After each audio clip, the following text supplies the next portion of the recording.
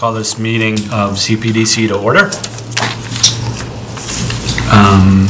So the first item of discussion is one that I'm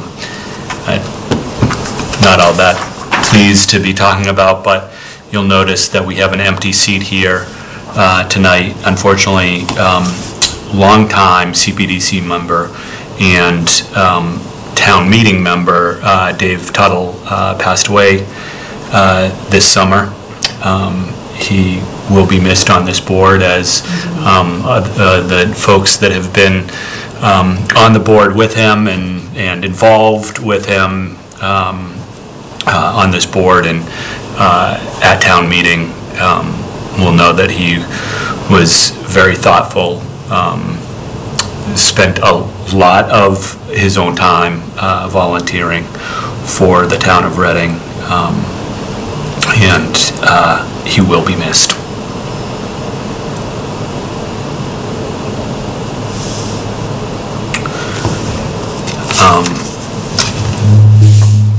We can just take just a minute, and actually I think that he would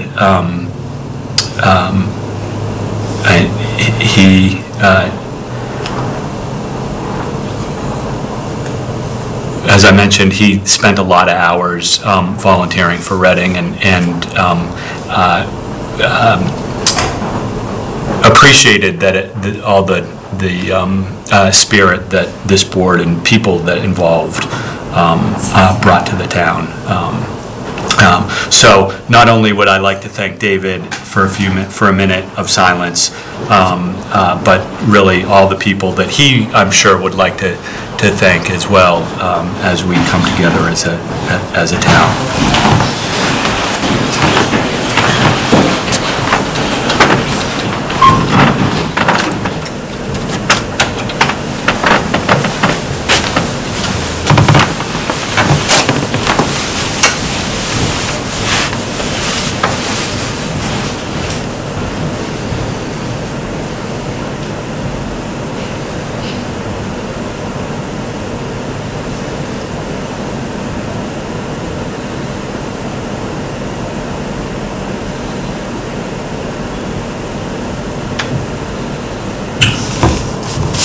Okay, as things must continue, we will start what's on the agenda. So our first item here is the continued public hearing for a major modification at 107 Main Street, Fusilli's Restaurant. We have, no. I think we did. So there is a slightly revised plan that was submitted to us late last week, I think. That did we send it in? No, okay. We didn't want to send you today at the last minute, but we have it up on the screen. It's really just a change, I think, to the handicap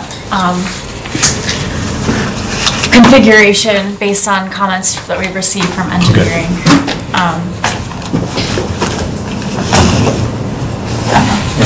Yeah. Do you want to open the hearing, or? It says here on the agenda that it's a continued public hearing. So you've already opened it, continue with the testimony. This is my first time testifying. All right. Right, that's correct. My name is Jeffrey Gremlin with Myers to Brem Corporation. Right corner of the plan is my address. We're in Westford, Massachusetts. With me tonight is Michael Palmer from Fusilli's Restaurant. He's the owner. It's at 107 Main Street. It's on the plan here. North is up. This is Main Street. The existing building used to be the Wayside Bazaar, if you remember that. It's a 31,940 square foot lot. Everything in light gray is existing, and the dark stuff over here is what is proposed. So essentially what is existing is a restaurant with associated access and parking. There were 49 spaces. The drainage system included some catch basins and stormwater features that drains out towards Hopkins Street. The roof goes into an infiltration system. This was all approved by the board about a decade ago, maybe a little bit less. And it was built according to that plan. There are 2 handicap parking spaces and a crosswalk, both being available. There is a zone line that goes through the property here, being this business and this residential S5. We started out, and the history of this is that the restaurant is doing well, and there's been parking at various locations off property, and Mr. Palmer wants to bring those locations on property. There's a long history, which I won't get into, on Hopkins Street parking, but we want to bring those spaces onto the site. So we started with, I believe, 9 spaces originally proposed, not with you, but with Conservation Commission. There is a wetland back here, and in the 8 years or so since we were with Conservation, some of the wetland rules changed and allowed this new wetland line to be here as opposed to wherever it was before. That's the wetland line. We have a 25-foot zone of natural vegetation that we have to leave undisturbed, and then the 35 feet, no structure. Obviously, we're not putting a structure here. So we had it reflagged by Leah Basmains, reviewed by the Conservation Commission, and then we went through the whole process with them from May, June. It's continued a couple times for various reasons, quorum issues, other issues, and we finally got the order of conditions, which was issued last month for this work as shown. In that process, we changed some of the configuration of this and lost but there's 2 spaces less than what we originally had planned here. And primarily that was to add some buffer to the neighbor to the north, who's here tonight. So we added some areas to plant some trees. We have a row of arborvitae type trees here. It's a screen, and a low-level screen, and then a high-level screen with some red maple trees. Here we show snow storage areas, and all that has been approved. To give you orientation, if you've been to the site, this is the current location of the enclosed dumpster. So this is right now partially or mostly wooded. There were some trees as part of a replication plan with the Conservation Commission, which was a subject of a lot of discussion, nothing to do with you, but just so you know some history.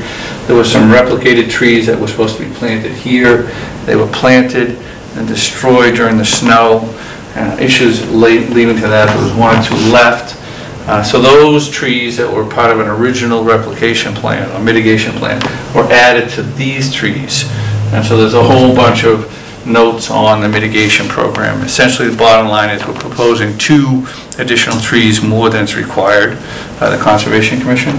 And like I said, they approved all this work as part of their order of conditions. Your engineering department asked us to deal with the drainage on site. We had intended to basically V-shape this parking, so an inverted V, sending it down this line into this existing catch basin here. They wanted us to not do that, but instead your engineering department to treat the runoff from this area separately and not discharge it into the drainage system. So we're adding a new catch basin and new infiltration system underneath the parking lot. That's been reviewed by your town engineer, and I believe he has no problem with that. The proposal then is 7 parking spaces, 6 perpendicular and 1 parallel spot. Like I said, the snow storage areas are here. There's a ring of erosion control to protect the wetlands.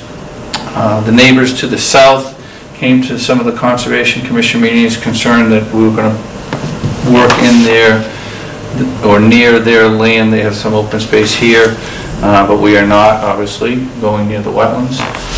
And like I said, the neighbor to the north is here as well.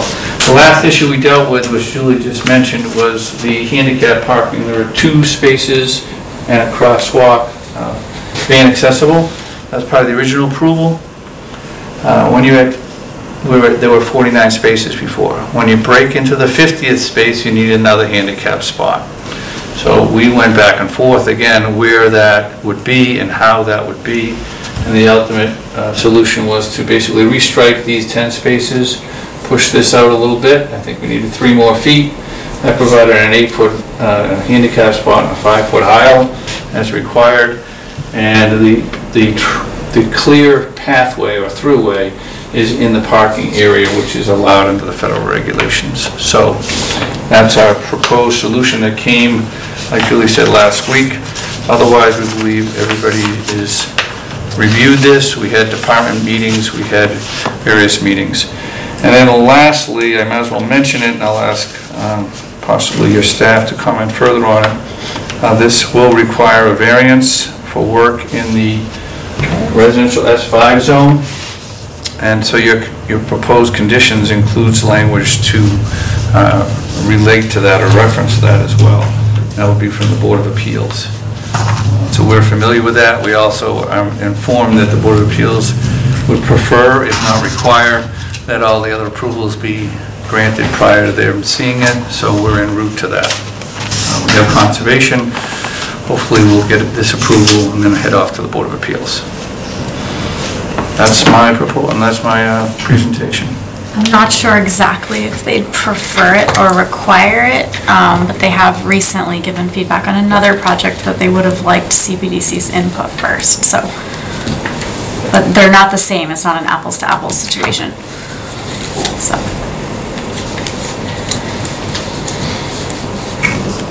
Okay.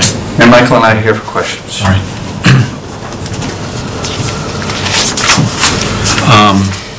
Questions? I guess one of the questions, so we look straight here to parking requirements, 1 space for every 4 persons of the capacity of the facility. So what is the capacity? The capacity, I believe it's 134, but capacity was limited because of the parking. Because in the rules beyond the 1 for 4, you'd also take into account 1 per employee during busiest shift. So that was the calculation that kind of held down the seat count. The square footage allows for probably dramatically more. We're not looking to increase seat count. We're just looking to increase parking. So one of the other questions that I have in terms of employee parking in general, because I was just looking at the satellite view, is that your neighbors to the north are more of a 9 to 5 business, and you guys are an evening establishment. So have you ever explored arrangements to particularly put employee parking? Me to the south. That's what I meant, sorry. So I'm looking north. Yeah, so there was a lot of talk about that going through all the permitting originally. We could discuss it as a new right now if you'd like, if you have suggestions that you'd like to see met. What we've done over the 10, 11 years we've been there is Meineke has always been very cooperative with us on a voluntary basis, no contracts or nothing like that, but they've turned over 2 and 3 times, so that's always kind of a delicate balance. And then beyond that, I guess to the south is 95 Main. It's like a 4-unit. It's where going closer to the highway, in between me and the gas station.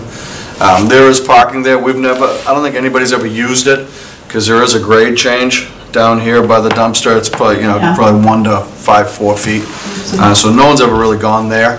We've discussed valeting, but because of the main road with the 2 lanes, it was really kind of difficult to even consider.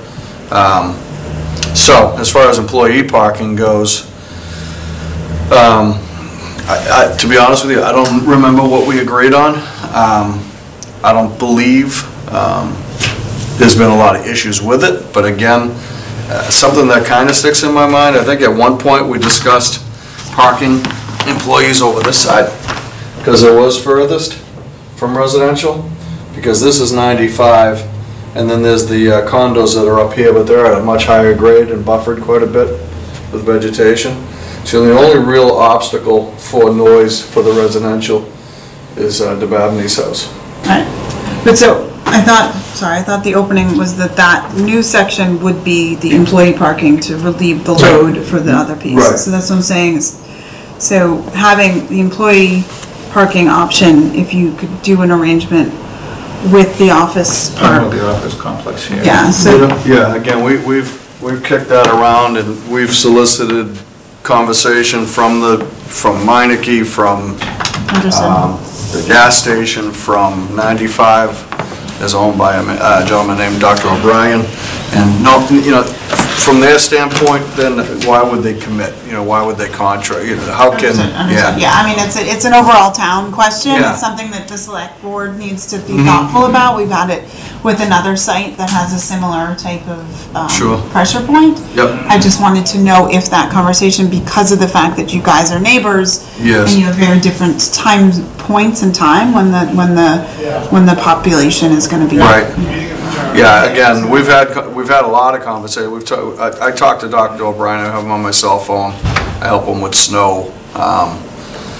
And I think he'd be willing to, off the record, say, hey, people can use it. But then it gets to the point to how do you advertise it? You know what I mean? Do you want to advertise it? Because now it becomes, he probably doesn't want the wear and tear on his property. Yeah. Could it be used, could you have an agreement with him for just like 6 employee spaces in his lot, or? Yeah, I don't know, I mean, again. I think the problem is timing too. The employees aren't going to arrive after 5, right? They generally. Is his lot Our full evening during- staff starts at 4. Yeah. I mean, I guess we did more recently at, at least one meeting that I attended mention this Yeah, we talked. as an alternative to, putting parking in this currently wooded area. Yeah. And I was under the impression that conversations I didn't realize that you'd had recent conversations about it. We've had conversations about it, how recent they have been. I mean, basically, it's, you just can't keep kicking the same door, hoping for a different answer, without being ignorant or rude to the, So he and I have a great relationship, like I said. He nor Meineke were willing to put anything in anything out there as a commitment, because they want to protect their own interests, Especially O'Brien took that building over 95. I don't know when he took it, maybe 4 or 5 years ago. And I don't know if any of his businesses extend beyond 5, because I think he has 4 units in there, so. And then even seasonally with the snow, if my people are in there and he's got a snow maintenance person, so again, he nor Meineke wanted to. They were very willing to let us use it informally, but that was it. That was as far as it was ever going to go. And if, just one other thought, not to beat a dead horse, but if the town were to step in as the broker between the two of you? Yeah, he'd tell you no. I know O'Brien would. I don't know who the new owner of Meineke is, but I've actually had that. He's actually called me and told me. I think it was in response to a conversation we had had. He said he called me and told me so that I wouldn't feel slighted or that he was being rude to me. He just gave me a heads up. He said, listen, just so you know, if anybody ever asks me, I won't, and and I can't. But you're welcome to do it. I mean, you don't have to trust my words, but yeah. That's what I was referring to earlier, Julie, when you had asked me, is that basically that conversation.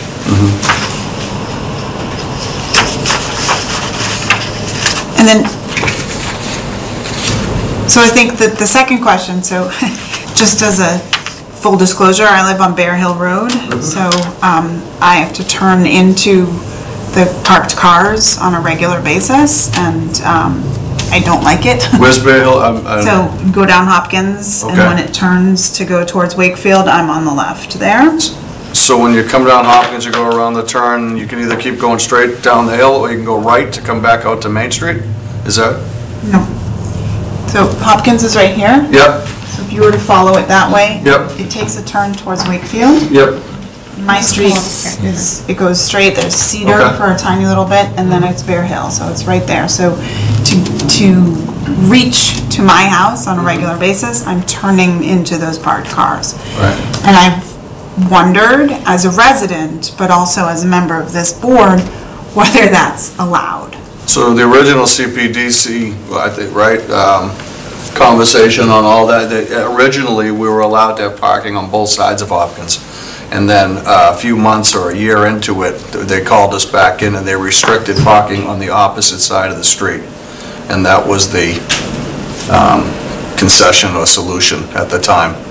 So this is not meant to alleviate that spillover, this is basically just Well, I think, an well, existing... right, so indirectly it may help, right, but, and it may not realistically, right, but it's extra parking and that's the overall goal. So, I mean, my staff, do they park on Hopkins? Yeah, if the parking lot's full, you know what I mean, when they pull in, so, but, you know, if you take all my people and put it in the new area, hypothetically, will a customer just absorb that spot, you know, rather than go to Meineke, you know? That's the whole point of this, is to get... Yeah, I'm trying to understand that this demand and supply pressures is what I'm trying to understand here. So within our property, I have 2 private dining rooms. We cannot accept reservations in the private dining rooms almost any evening of the week because the parking is dwarfed.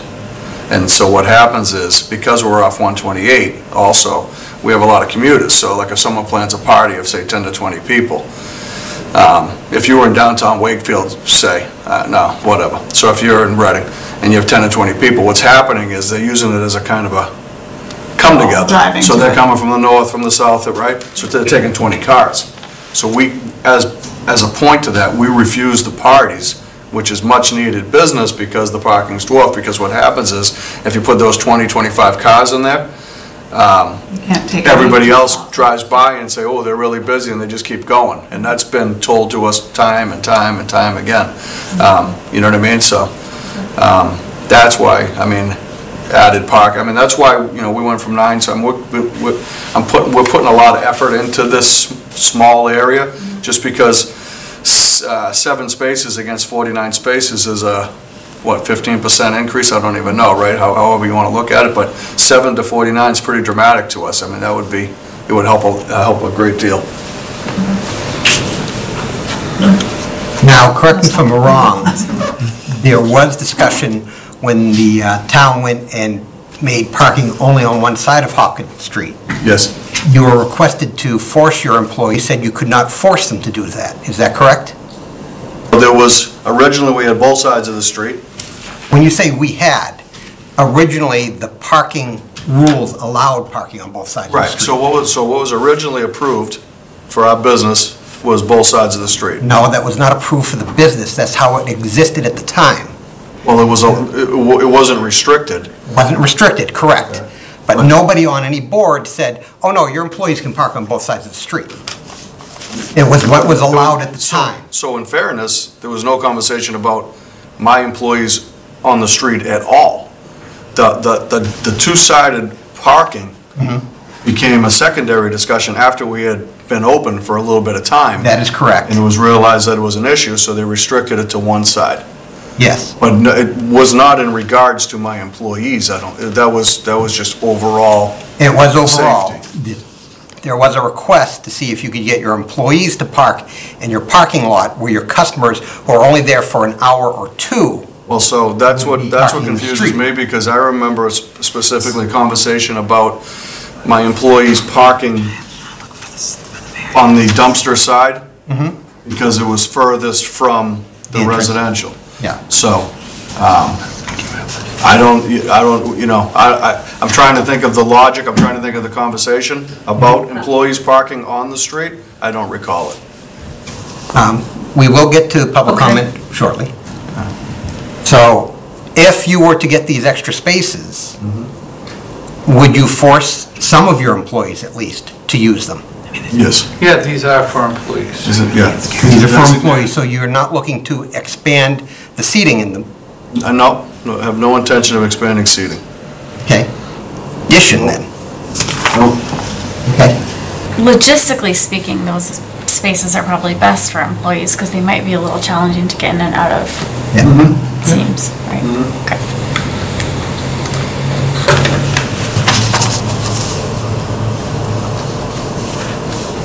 Now, it's called a swale on the plans, that what looks like a grate for the, yes.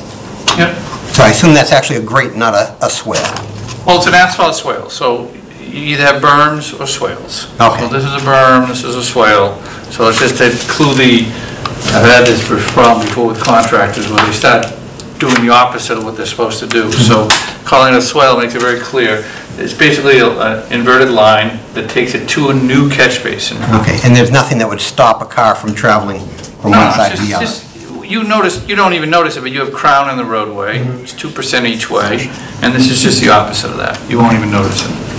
All right, and the dumpster currently, that is the current position of the dumpster? Right here. And I'm just wondering how, if there's a car parked there, the dump truck would get to it. The doors seem to open into the That's how parking it is space. now. He comes during the daytime. What time do they come early? Yeah, so they're, by town bylaws, I don't think they're allowed to come before 7.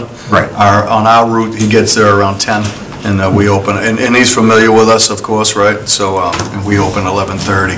So, there's no one's parked there at the time. All right, but if there's a car parked at night, how would you get the trash to it if there's a car blocking it? There's no overnight parking. No, I'm talking while you're open. Oh, well, no, there's enough room. It's if the parking space is 18 feet long, I think there's 2 or 3 feet from the outside edge of the car. So there's enough room to open the doors to get. Okay. And if we ever had to, which we don't have to, we could always leave it indoors, but you would never do that. Yeah. But I didn't know if you wanted to rotate the dumpster so that it faces. Oh, it's a pretty major structure now. Yeah, it's a massive It's structure. concrete, it's a Concrete. well, it's a big Okay. deal. Yeah. Very well protected structure. We had thought about moving, that's the first thing I did, is I went out there and said, well, let's see if we move this, and I said, no, that's.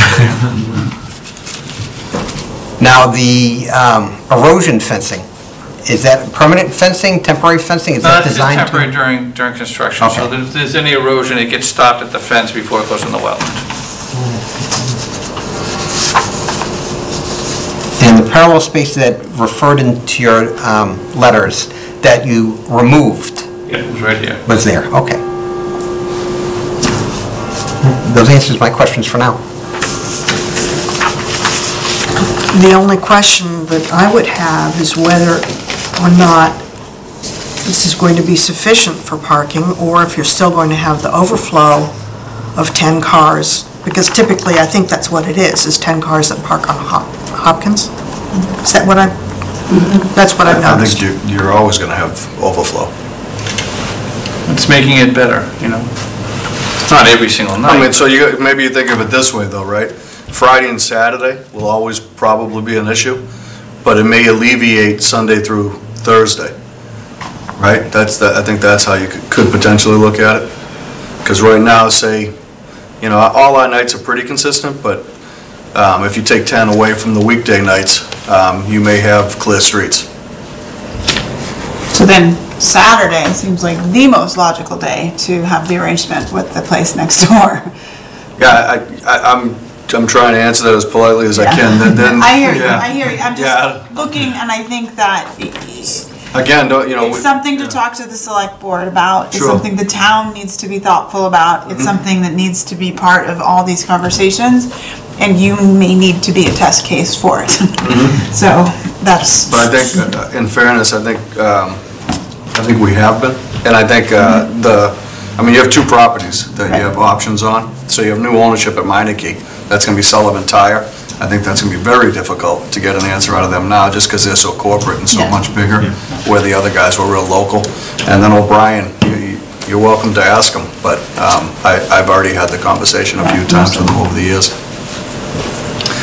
The only difference is, Mike, and just speaking out loud, if the town, when we met with the department heads, there's a possibility that if the town were to be the licensee, and with that comes all the town's insurance and liability, so it's not just, Right. you're not throwing that on the owner. Right. That may have an impact. So I think what they're saying is, would you participate in the discussions? And I think I'll he's saying you would. I'll have coffee, we can talk about it, you know, whatever you want, but I'm just saying, like, so if the roles were flipped and someone came and asked me, I would politely say no, just because, why, you know? Well, so- Unless your outcome was to be real cooperative, I guess, but. Well, so, right, this is the problem, is that in shared parking in Reading, right? because property is scarce, and basically what they'd be asking their neighbor to do is, right, we need it deeded. It needs to be part of their real estate that they're giving up. It's fine to do, you know, something less structured, but really, they need something, they need deeded rights, or some, Or licensed rights. licensed rights to it. And that other property would be giving up their development potential on their property, or, you know, that, you know, part of their real estate, so. There could be terms on it, though, like there could be, you know, could be Sure, like but renewed every year or something. Yep, something Yeah, like but that. if it's, Maybe there'd be even a price. if it's renewed every year, it, you know, unless it's a 20-year lease or something, then you know, those are the kinds of things that, at least from I'm going to say from a site plan proposal review kind of a situation, we don't want something that's an annual Right. thing, because they do it the first year and then it falls apart, and the Site you plan know, doesn't work anymore. the site plan doesn't work anymore. Right. So, I completely understand why they don't want to participate in anything that's just ad hoc, which is, you know, maybe even happening now. I guess a couple of things. One is that with the mindset of you don't want to build, pave more land than would be necessary in order to get beneficial parking out of here. I question of whether you actually can beneficially use. There's two spots here which I question. The one that's parallel, and then the last spot at the end. Yeah. Both of those are tough. I have a hard time seeing a car getting into those. Both of those would require more than one movement, no question about it, but it's there. So the movement in is pretty easy. It's typical in, it's the movement out that may require a couple of point turns. Same thing with this. There's much smaller cars now, so a lot of these spots were designed for 24-foot cars or 20-foot long cars. They have lots of cars that are much, much smaller. Some as little as 12 feet, you know, so it's a real small one, so. Yeah, and if I can add a point, we talked about employees parking in there, and maybe it becomes part of the plan. And what can also happen there as part of the plan is a lot of the employees are in there open to close. So within our own group, the opening cooks or cleaners who will stay longer would take the initial spots and work accordingly. And it's true that some people have, you know, let's say this spot, you could just back right up and out, but you got to be a person that can back up. Some people don't like to back up. So being a public spot, not a great spot, but a private employee-only spot, I think they can make it work. Again, we're trying to maximize. Understood. The solution is to take those spots out. Now we only have 5 spaces, so. You go to Boston sometimes, see what they do, you know? Oh, yeah. Or perfectos. Yeah. It's down the street.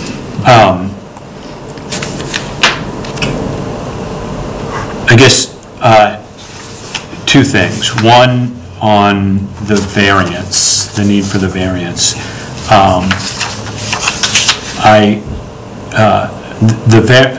Getting a variance is the thresholds for a variance are different than what we look at, and I don't want to second guess the ZBA on how they would look at the conditions here, but I also don't want to approve a site plan that's conditioned to a variance, because it essentially makes the site plan null and void, and if they have some issues that they need addressed in the site plan, then we can't do that. What I guess I would be okay with is providing the input to the ZBA, understanding that we have worked through the issues, but not necessarily close the hearing and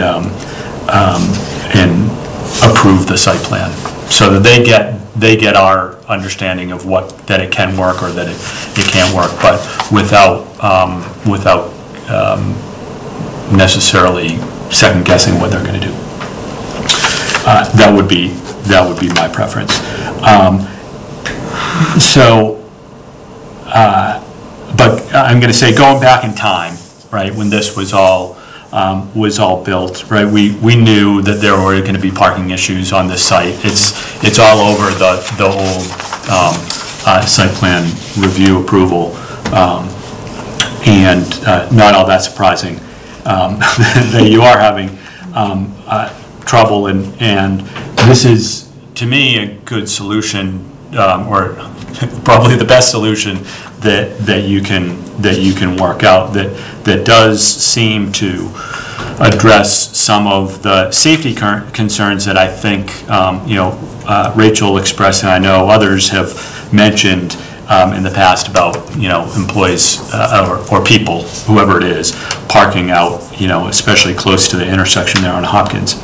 And so as I think about this, I wonder, there's really two things on, why wasn't it done in the first place? Why didn't you do this? And one of the answers, right, is because the wetland rules changed.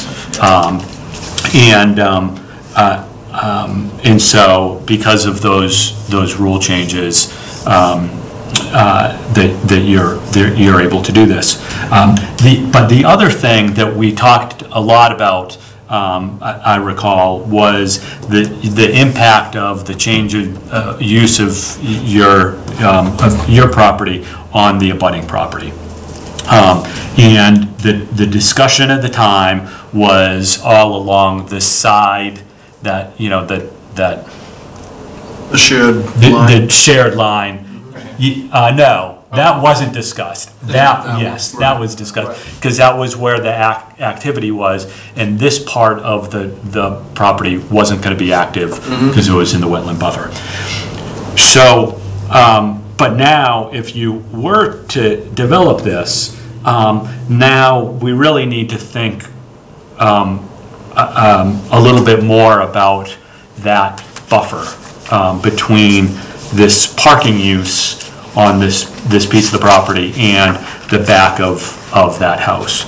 I guess, to me, sure, you propose some arborvitae along there. Not my favorite tree.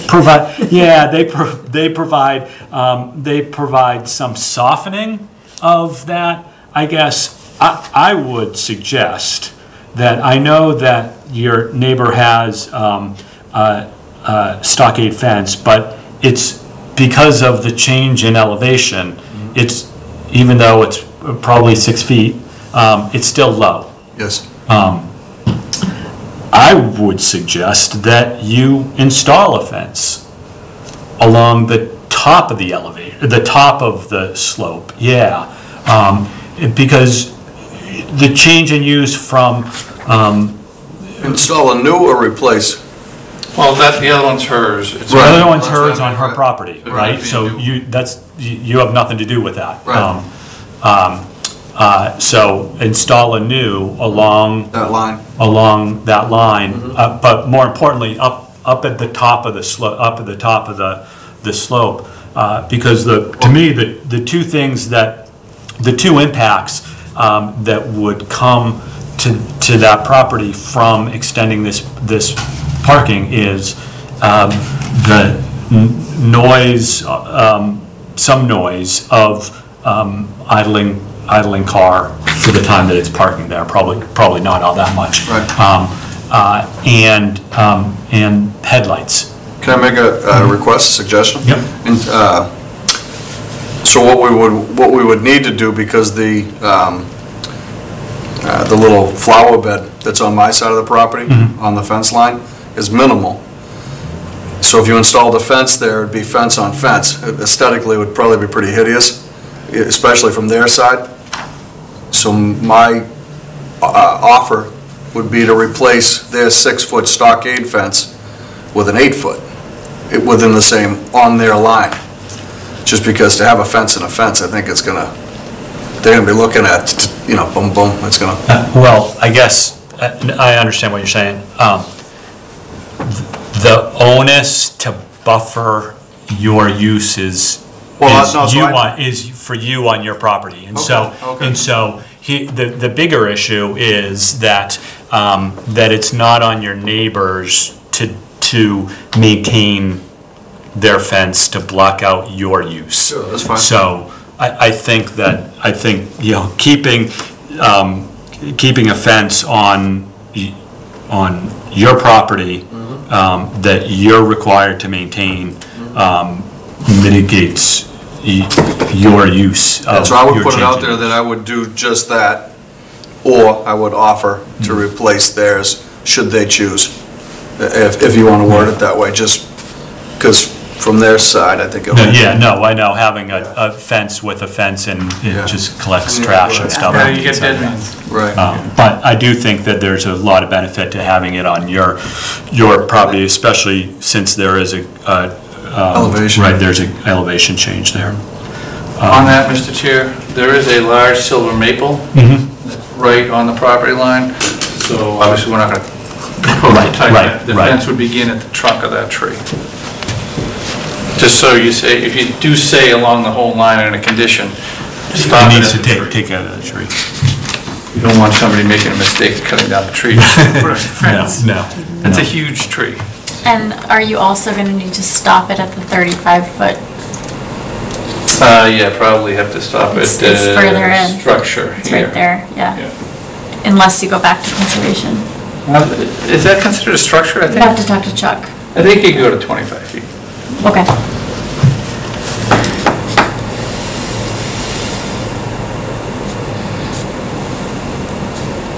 Yeah, there's exemptions, by the way, in the Weather Protection Act for fencing, Right. so I think that's okay. The other thing too is when you start going towards Hopkins, the existing fence, Around here. actually over here, stops and drops down to like a 4-foot. And I think that's, again, for aesthetics, just to the corner.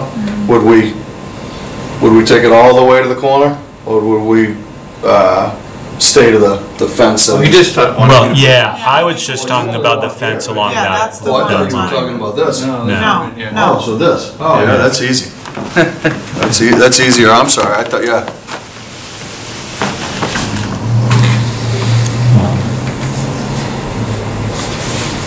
Others before we open it up?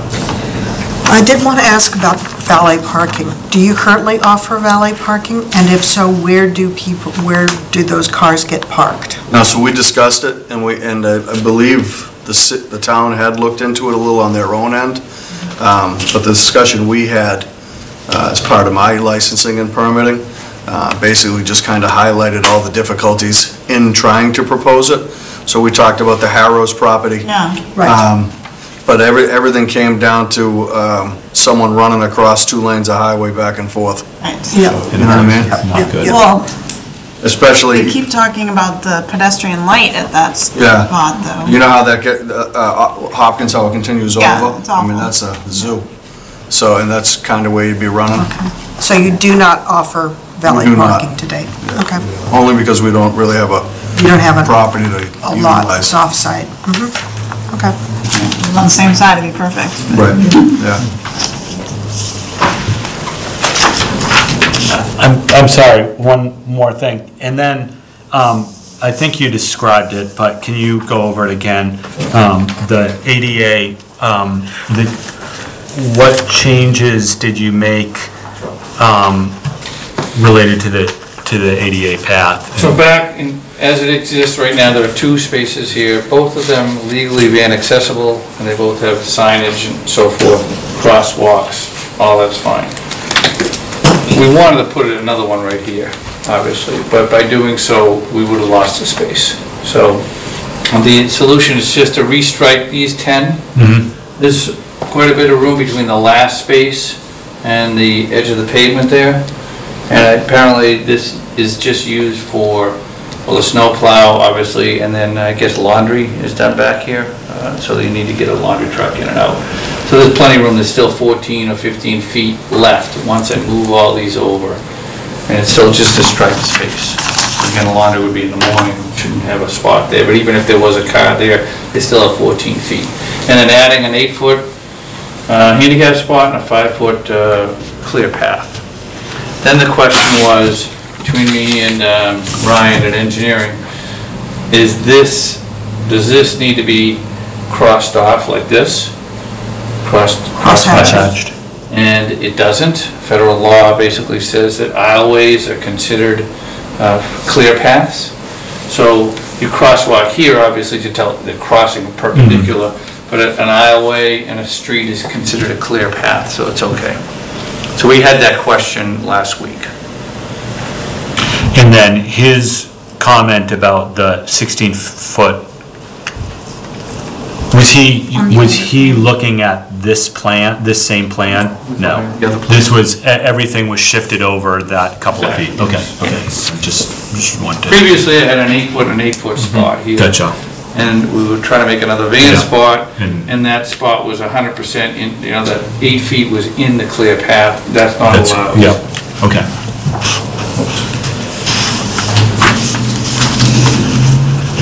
Other questions before we open it up? Comments from the public? Okay, so, If you could name and address oh, first. sure. Patricia DeBabney, 113 Hopkins Street, so I abut the first house on Hopkins Street. So I just wanted to first ask about can you explain what the variance is or whatever has to go Before the ZBA, Yeah. Zoning Board of Appeals. Sure, Julie, do you want to? Yeah, so I'll just show you on the map, Patricia. So basically, this lot is split zoned. The front portion of the lot is Business A, which fronts onto Main Street, and then the back portion is S15. We do have a provision that allows for a 30-foot zone boundary extension, so they can push the Business A portion further back, but it still wouldn't include this portion, which would still be S15. And parking is not allowed in the S15 district associated with a commercial use. So they need to get a use variance. Okay, so I wanted to first say that the order of conditions isn't really final because it's being appealed.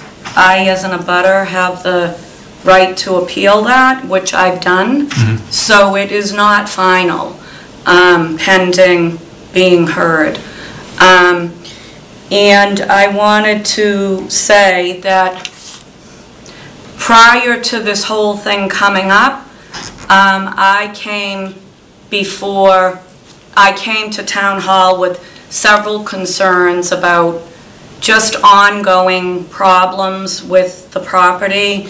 And one of the most recent was Mr. Palmer taking down the trees in the wetland area and the buffer behind the property without a permit.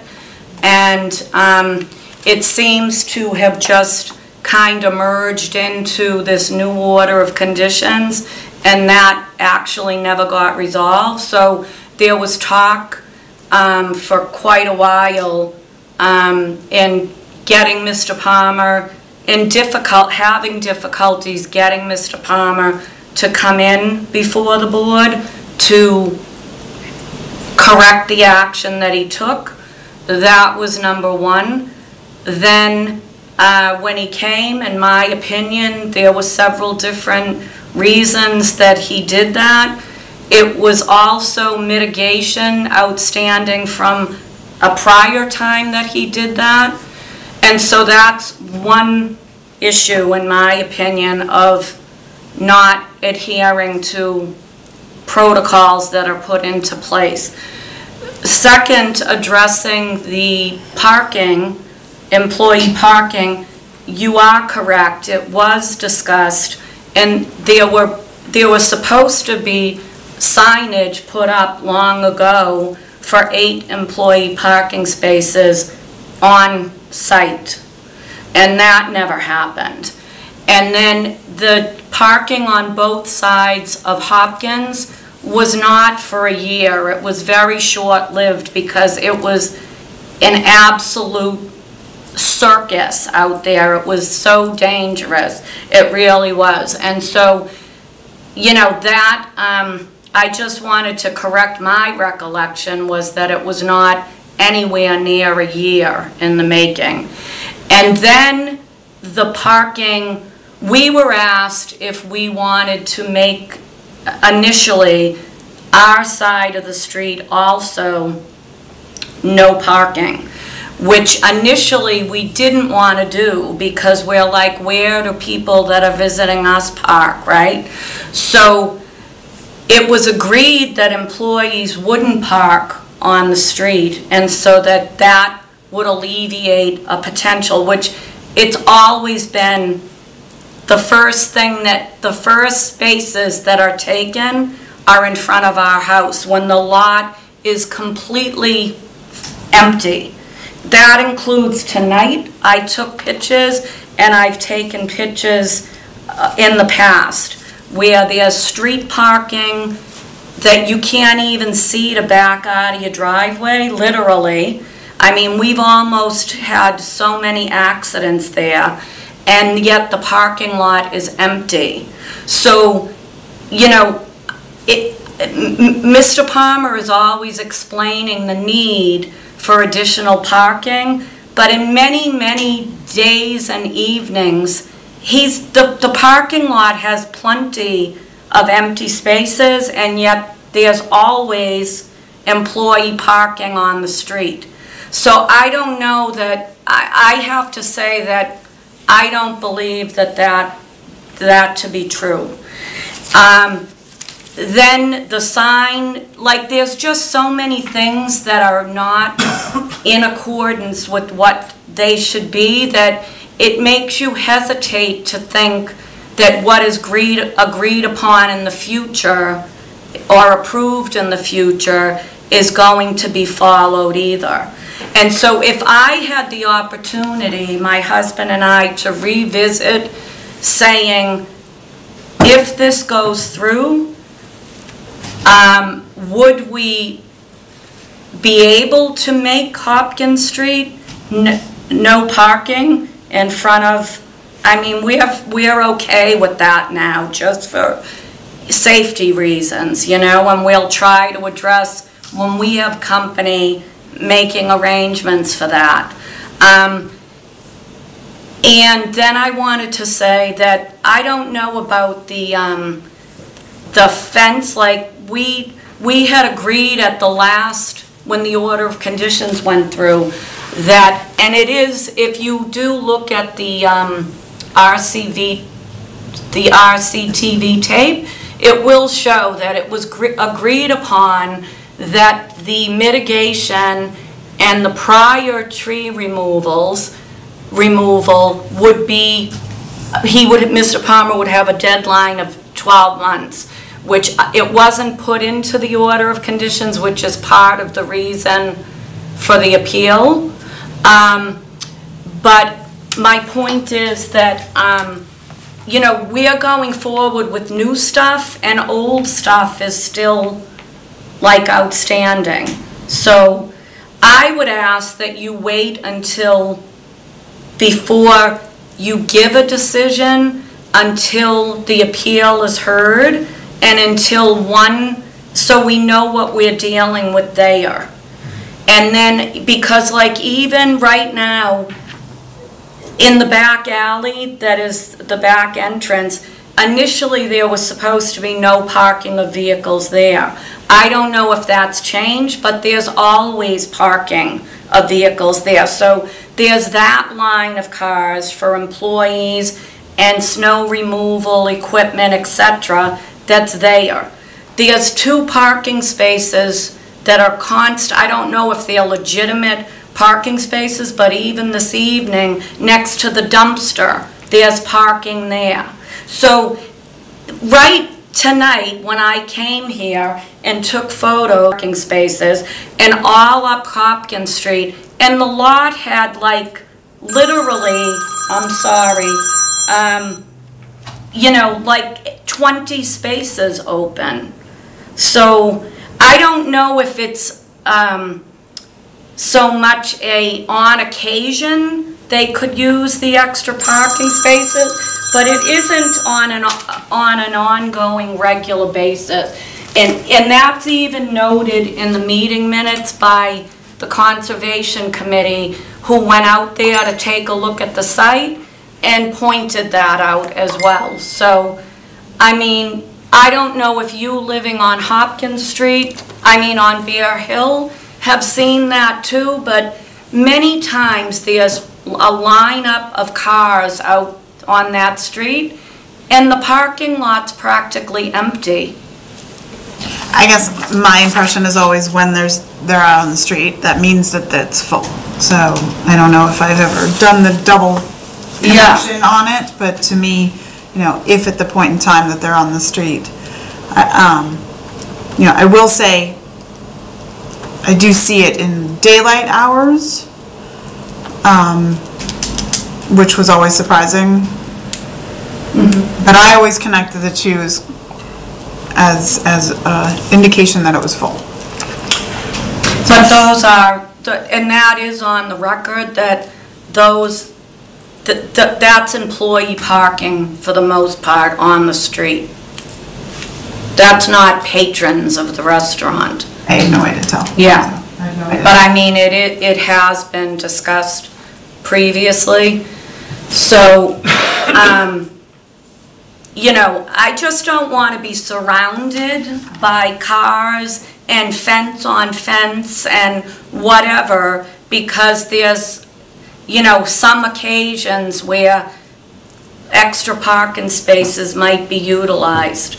And I mean, in fairness too, if the seat capacity is not going to be increased, the parking that is there now is more than adequate. So, a couple of things, just so that we're sort of all on the same page. So, the items, right, different boards have different purviews. And the items related to tree clearing that was in the buffer zone or that may have not been appropriate to do, that is not under our jurisdiction. And I don't say that because, I say that because that's something that clearly the Conservation Commission has looked at and addressed, and I would defer to their expertise on that, and don't really want to, or it wouldn't be appropriate for us to wade into that. It would just get everything more muddy. And I'll say the other thing that really isn't part of our purview is the parking regulations on the street. So that is something that's done by the, pretty much the Board of Supervisors have, I'm sorry, the board is Select Board. The Select Board, it's an old Virginia thing. The Select Board has puts those rules in place, and they work closely with the police department. Well, can I interrupt you for Sure. just a moment? Because at the last meeting, is it Mr. Brim? Yes, it is. Okay, Mr. Brim, I asked, was the idea of the extra, I specifically asked you if the idea was to take away the parking of employees on Hopkins Street, and you said yes, that was the goal. So they seem to be agreeable to that. So, I mean. Yeah, and so I guess why I was talking about that is that we can't say that, we don't have any power. You were asking about whether there could be, restrictions of parking for everyone along Hopkins Street. No, I'm saying in front of my house. Anywhere on Hopkins Street, That's not something that this board can do. We could advise and suggest through another board to the select board of what we recommend if that was to come up. But that's not a decision that this board can make.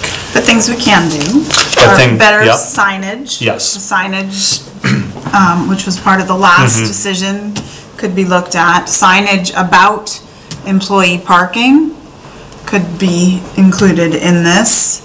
Other aspects of usage of the employee parking or the new spots, that those have to be filled up first. I don't know if you can't go quite that far, but other aspects of the usage on the site itself and the signage on the site itself, we certainly can think through some certain pieces of that. I guess the other thing, what I hear and the way that you described, different parking spaces being used or parking spots being used,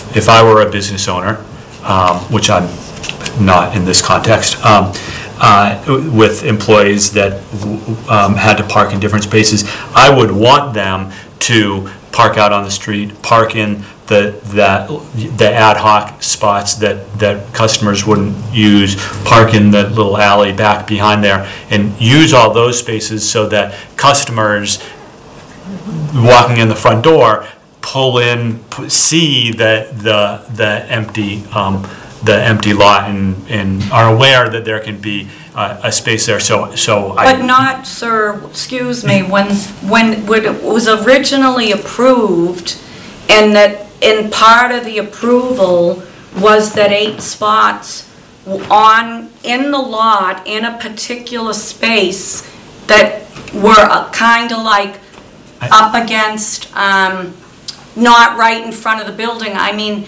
that's not being done. So that, I mean. No, I recognize that. And so, but really what I was addressing, I can understand why these different spots are being used when the parking lot isn't full. Well, I can understand it too. However, if they are deemed to be employee parking spots, or if it's deemed to leave that back alley clear, it doesn't mean that after it's approved, you can do whatever you want.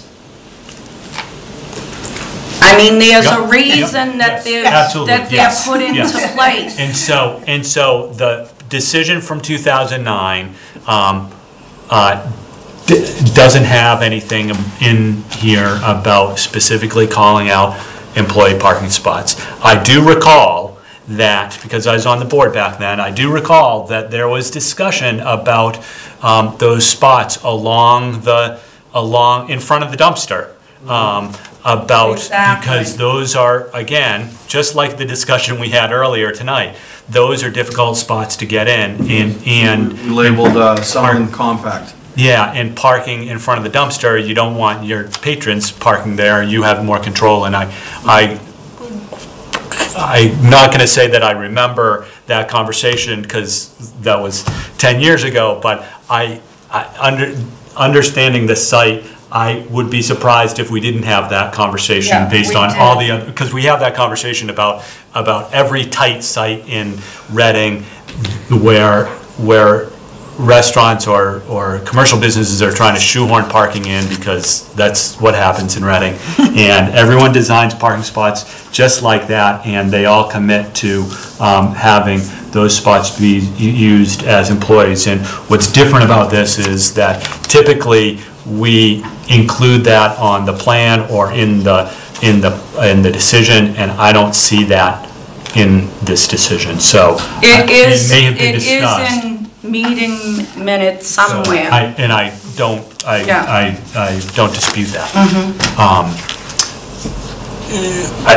I guess my take is that adding these parking spots would help some of the situation here about, the safety concerns about having all of the parking out on Hopkins Street, some of the issues that the butters have with parking out there. It's but also, sir, just that, like, you know, the trees along in between the properties that, like, maybe 4 trees that were there as a buffer, not at the wetlands, were taken down without a permit. So they are gone now. No one's holding anybody accountable, no one's enforcing anything, those are gone. Now a fence is gonna go up, a fence on a fence. That's gonna be really, to me, not pleasant to look at, okay? Then the trees that were taken down without a permit in the wetlands haven't been replaced. The vegetation that was out there hasn't been replaced. So little by little, there's nothing left, you know? I mean, I just think that should be taken into consideration. And I'm not saying it because I think that I appreciate and respect that that's not your calling, but also when parking spaces are supposed to have signage that say employee parking, when signs are supposed to be up that say right turn only, when when laundry things aren't supposed to be where someone puts them, when parking is done at the dumpster but it's not supposed to, when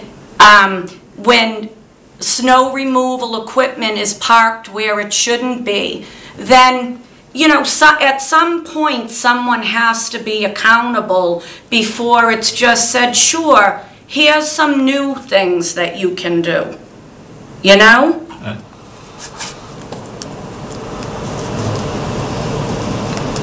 I understand that.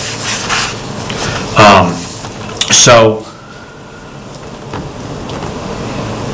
I do think that there's some, if we were to approve this, there would be some conditions related to designating this area as employee parking.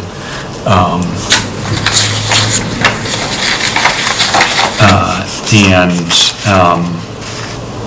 I guess, I don't know if there's other conditions in terms of operational conditions that we would look for. But in terms of the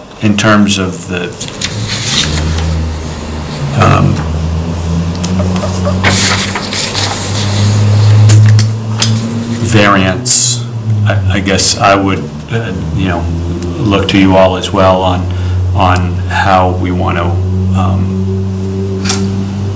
how we'd like to address that. Can you tell, again, sequencing, I'm not sure how to be thoughtful about this. Well, sequencing with things like this is always a little bit tricky.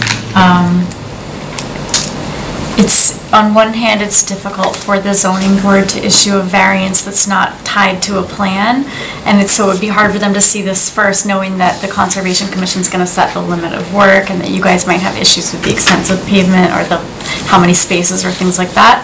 But on the other hand, it is a little bit tricky having them come last, and having 2 decisions from other boards might make them feel like they don't have a choice in approving it, and also, the criteria they look at for thresholds is very different than the things that are discussed at the Conservation Commission and at the Cpdc. So sequencing is always a little bit tricky. In this case, I will say it was something that staff overlooked and the applicant overlooked until last week, that they actually needed a use variance. In another application that's similar in some ways and different in other ways, we suggested that the applicant actually go to the zoning board first to see if they get the variance, because it will impact their whole development program. And that would be, generally, I think, would be a preferred approach. But in this case, I think what you could do is you could, as Jeff suggested, you could hold, or maybe it was John, hold the hearing open, provide some feedback to the zoning board, and see how they feel about the variance before you tie the site plan to the variance. I'm concerned about influencing, because, right, they look at a whole different set of issues. And I don't want to necessarily say that by approving a site plan that we're necessarily endorsing the concept, unless we want to also do that. Right, I mean, I guess if you feel could do really that. strongly that Yep. this is going to be a good solution for this property, you could stick your neck out and go I mean, I there. think it's the only solution that will help with the business owners' perspectives and alleviate some of the neighborhood concerns, is really thinking about that as an employee lot and just getting them out of the way. I do think signage has to be improved overall, the right-hand turn, no exit, exit only on Hopkins, things that were part of the original plan that haven't truly been enforced in a strong enough way. And I think similarly, you know, understanding this is an employee lot, so that those Sunday through Thursday points in time, the street is clear as much as possible. And so I think as a solution, the sequencing that you're talking about and that you've proposed to me makes sense, with some tacit understanding that as a pressure valve option, this seems to work to keep a successful business successfully running. That's my perspective. So what's the sequencing that you would? Can you explain that again? Essentially, we could report out, maybe through town staff, to the zoning, the ZBA, that if we agree, it's an if we agree that the site plan is appropriate, so that they understand that from that perspective, that we're okay with the design, not necessarily, and so that leave it up to them on the appropriateness of the use.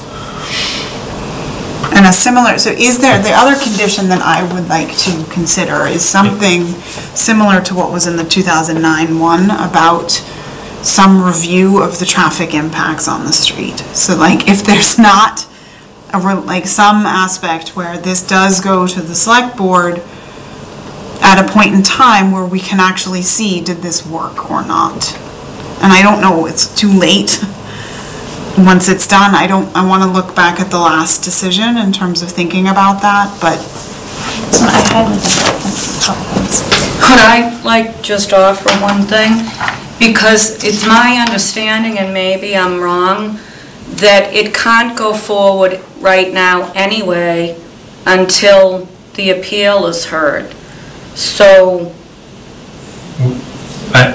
Because they're separate. It's separate decisions. We're separate boards. So we could move this forward with the, but in terms of an approval, that doesn't necessarily mean that they'd be able to do it because of the appeal on the conservation. So all of the decisions, although they're all interrelated, they still are separate. Mm-hmm. I was just meaning that if it was, there were things, top issues that you wanted to consider or think about, it really isn't going forward until the appeal. I understand it's all separate, yeah. No, you're absolutely correct. Thank you. So Julie, I think something, this says, if overflow from the restaurant results in parking congestion on Hopkins Street, Board of Selectmen may consider approving parking restrictions on portions of Hopkins Street. Which is what they did. So it's similar, like if overflow from restaurant does not result in parking alleviation, You know what I'm saying?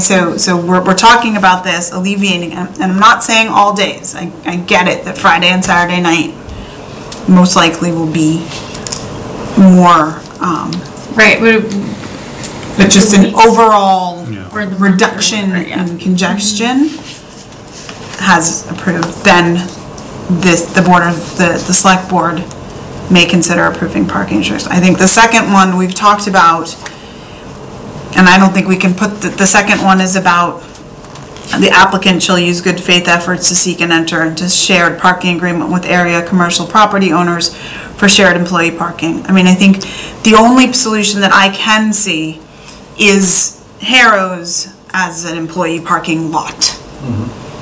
And that, because it is for lease. I mean, they do, and it's an expense. Yeah, So it's not, inexpensive would not be, it's not something you're willing to Conducive pay to for, is business. what you're saying. yeah. Yes. So, understood that this is, the shared arrangement is not necessarily something that can happen in here. Right. But, you know, The other thing too, I'm sorry. at some point in time, it may be a business necessity that you have to Right, rent. but then even, you'd have to look at it, even, I think police, fire, you, everybody would have to look at it too, because say we did rent that, and you had people crossing 28. Once, You're never to going go get to work. You're not going to get the police department to endorse that.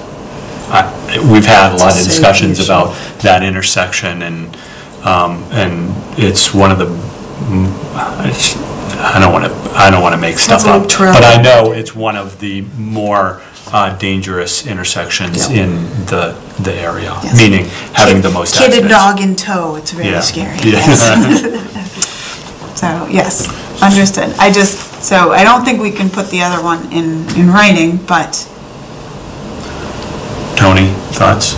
Well, I'll start with one. Is there any striping for fire lanes in this building? I don't know what the rules are, or whether the fire department has weighed in or not. They have weighed in that they have no issues with this plan. Okay. Just today, actually, we sent the new plan around to staff. So, and that includes anything that may be parked in the back? Yeah, they have good access on 3 sides of the building. Okay, and that's what they want. All right. I mean, that's it. As for I wish the applicant had gone to the zoning board of appeals first. I could have sworn that over time, they knew that that parking was not available because it wasn't zoned properly, which is why it was never developed in the first place.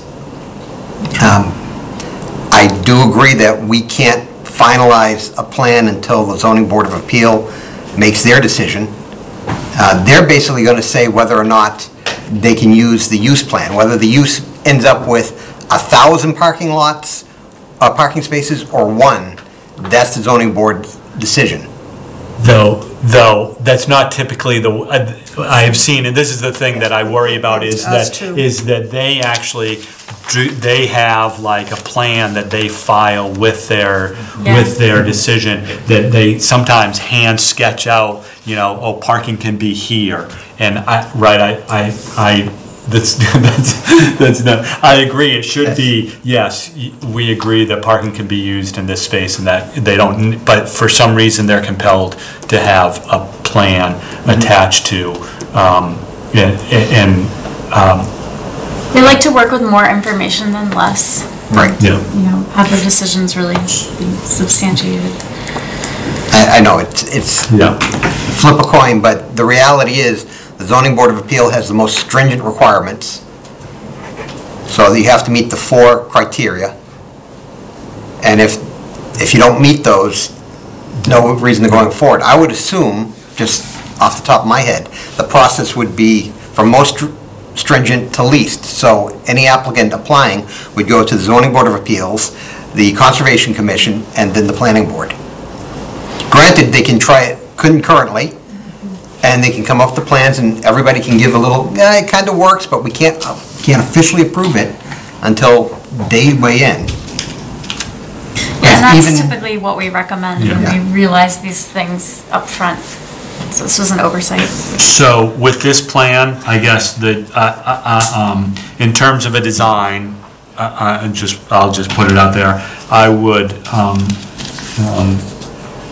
agree to recommend it truly, that we agree with the design without commenting on the use. I guess I'd like to see two changes. One is the addition of a fence along the whatever border that you call that. We were calling it like the northeast border, kind of. And actually, and this may be an issue, but the removal of the 2 snow storage areas, I think you put them on there for the Conservation Commission, so those aren't really usable, right? I mean, they're tiny, and one of them's up against where you would landscape. I think you have the requirement to, right, you remove, if it's any sizable snow, you remove the snow. We have when it's been sizable. Yeah. And so I wouldn't want on a plan indicating that there's some sort of belief that those would accommodate the snow storage for the whole site. So I would advocate taking those off. Do we need some sort of clause on the fence to work with the abutter, determine whether a fence on the abutter's property needs to be extended to 8 feet, or whether the fence on this property can be installed? Well, mind you, so if they get a variance, they're gonna have to come back, at which point we'll make a decision, we'll have a decision on there that there's a couple of things that we talked about here. We may talk about a little bit more about the requirements of the fence if they don't seem to come up with something that seems to work. I would expect that in the condition there will be it clearly stated about the capacity, that this doesn't impact the capacity of the restaurant. And some of the, the designation of this as employee parking, and then some of the signage, reiterating some of the signage items that Rachel brought up. So those are all the things that we'll deal with if they come back to us. Yeah. And in the meantime, if you all agree, we'll pass on the feedback from you to the zoning board, that you will report to them that the site plan and the design are appropriate and that you're not commenting on the use at this time. Okay, so is that something you want to take a vote on, or just informally agree that we can give that feedback to the zoning board? Do you have anything to add, Pam? Well, I think we've heard the concerns of the abutter relative to current usage, and the concerns that until this plan is enacted, which could take 6-8 months still, that they make all attempts to use available on-site parking for employees and designate it as such.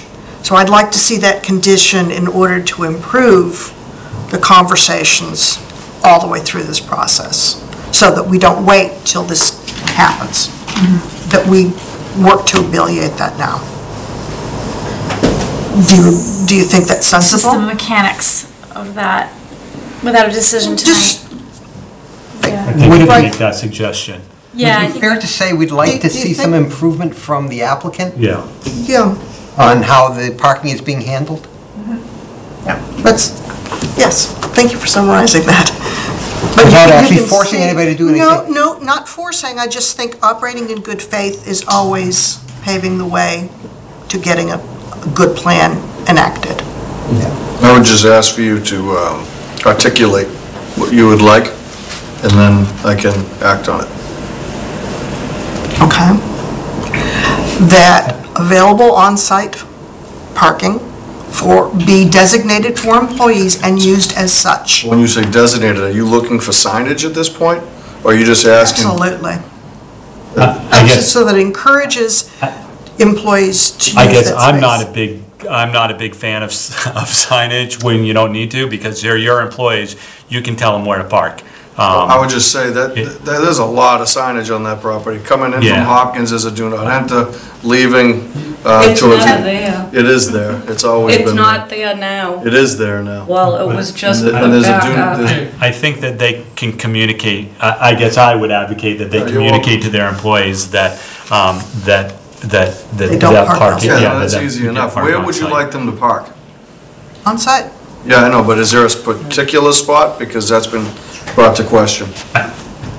My vague recollection, or probably guess, is that the discussion was along the, was along the South southerly, Okay. the southerly, the edge there.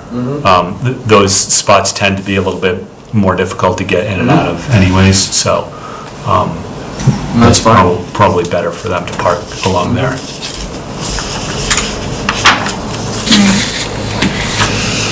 So you're all in agreement with the feedback for the zoning board? Yep. Okay. Yes. All right. Absolutely. All right. So then we will continue this, we'll keep this open and continue it? Okay. We need to continue it for a few months, probably. Yeah. I have a schedule here, I think. Let's do it. Point certain. 2 months? If we can do it 2 months, and then if you need more time, we can continue it again. That's fine. So, in 2 Wanna make a months, suggestion on the continuance? Sure. Just my limited experience, should we continue it to January? Because thinking with 3 Thanksgiving months. and Christmas, we always seem to lose. We have to apply, they have to publicize it, we have to go to a hearing, Yeah. so I'm okay with 3 months. It'll be winter anyway. why don't we say December 9th? We haven't set a date in January yet for the board. We'll say December 9th and then, And so if you're not ready, you can Yeah, we're not gonna write, be we doing anything, email, yeah. and we'll just continue it to the. Okay. Could I inquire about like the zoning board of appeals? Is that something that's posted on the Yes. town website? Their schedule is posted. Okay. so, actually, Patricia, as a direct abutter, when they appear before the zoning board for the hearing, you'll get a They have to- notification. in the mail. Okay, great. Yeah. Okay. So do we need a vote to continue to? Language, move that we continue the public hearing for the major modification to approve site plan review for 107 Main Street, Fusilli's Restaurant, To December 9th at 7:30. to December 9th at 7:30. Second. All those in favor? Thank you. Thanks. Thank you so much, and I just want to say on behalf of the community, we are sorry for your loss of your Thank you. Thank you. co-board member. Thank you very much.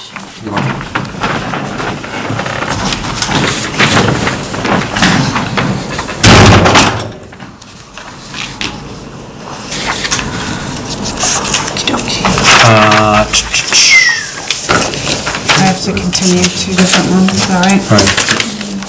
All right. Move to continue the public hearing to... No, we don't need to, We don't right, have to do we- these two? The 2 that are continued. Oh, we should, okay. Yes. All right. Move to continue the public hearing definitive subdivision plan for 135, 139, 149R Howard Street from Infrastructure Holdings LLC to October 7th at, Let me see what time we have scheduled for. 8 o'clock PM. 8 o'clock. Second. All those in favor? Move to continue the public hearing site plan review for 258, 262 Main Street, Reading CRE Ventures LLC to October 7th at 8:30. 8:15. 8:15 at the request of the applicant to October 7th at 8:15. Sorry. Second. All those in favor? So, given that this one continues to continue because of the stuff happening in November, why do we push it 1 month? Why don't we push it to December when we know? They're just asking for a month at a time. We've asked them to, if they want to withdraw and come back, or if schedule it out a few months, and they That's just what they say want no, to do. they're happy doing it this way. Okay. So, Is there any advantage to it? I think they, Points? like, just in case if you were to decide tonight you're not going forward with the zoning amendments, then they don't lose another month. I see. Okay. Yep.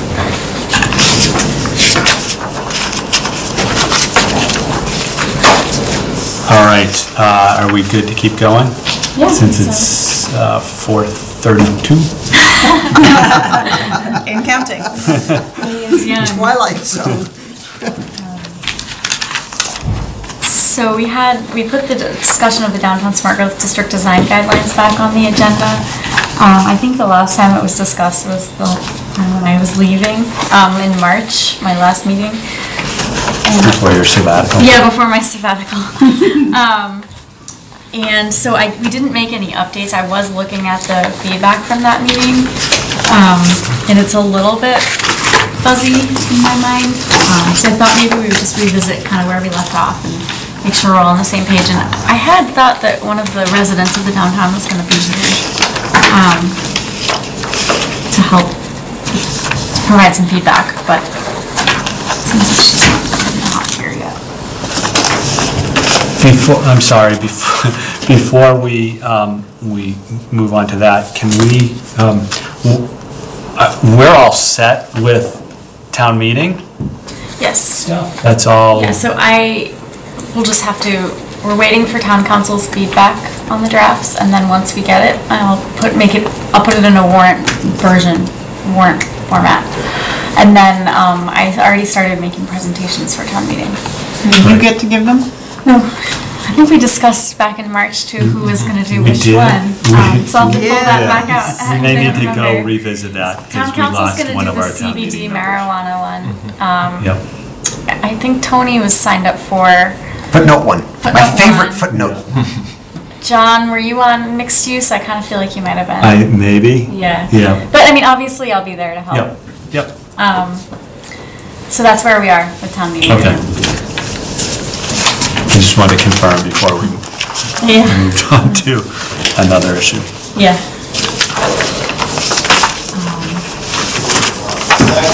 All right.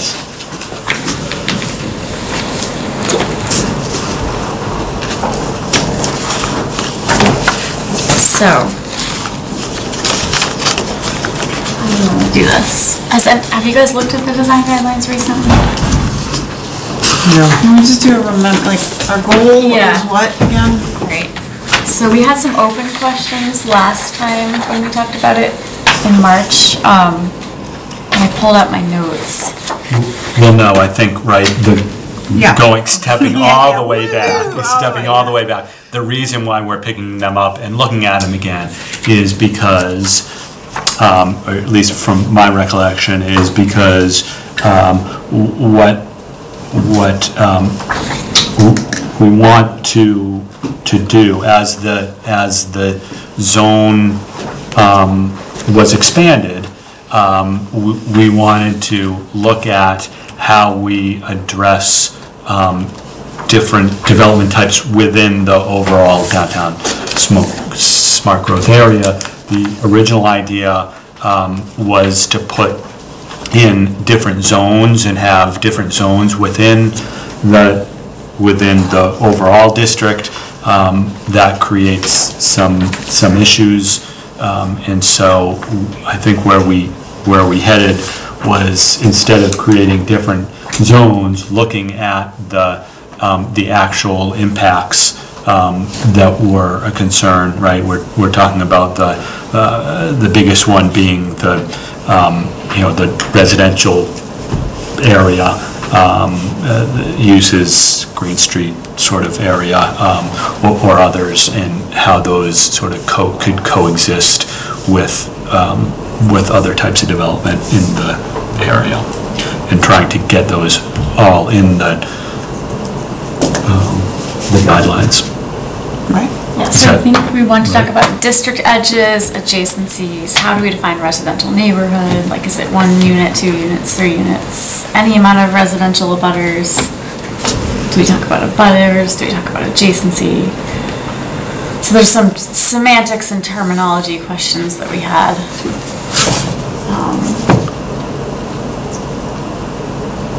So just like the discussion we just had for however long that is, right? It's right. It's about those edges and making sure the two types coexist, not necessarily going back and looking at the base design guidelines for what was being projected to be developed and what is being developed, in fact, So through there. figuring out what our balance of encouraging development to protecting existing. Yeah. And understanding where's the encouragement and where's the protection and how to define them both. Right. And to constantly be on the lookout for unintended consequences. Yeah, at the same time. Whack-a-mole. So how do we want to do this? So you have this, you had this page Yeah. of comments. It's titled Outstanding Discussion Points from Yeah. a year ago. Yeah. 9/17/18. Yep. Because I think we put it off for a few months because we got busy last fall, and then we picked it back up right before I left. So, I know we had discussed these in March. So on the 311 minutes is also a very long bullet point list of another outstanding discussion points. That's true. I tried to highlight some of those bigger ones being how to define a residential neighborhood, residential development adjacent to, or residential development adjacent to a residential neighborhood versus non-residential development adjacent to a residential neighborhood. To figure out the term of an abutter and transitional areas are really about the direct or across the street abutters, and there's some others sprinkled in there. Right, and this also reminds me, I think John Barnes had some, comments about, how we define like residential abutters, like when it rises to the level of needing different protections, and then, the thing that just made me think of John was, oh yeah, he was talking about definitions and wanting more teeth, wanting the design guidelines to have more teeth than they have, so they're not just guidelines. And didn't you do some, this is, when you left, Andrew did some best practices review of other places, right? Yes, we did pull So up what did we other find? towns. And I think that the teeth was the piece that, there was a lot of guidance and not so much restrictions, if I recall, but I could be wrong. Yeah, I mean, restrictions generally are in zoning, Now I have it documented. and design guidelines are design guidelines.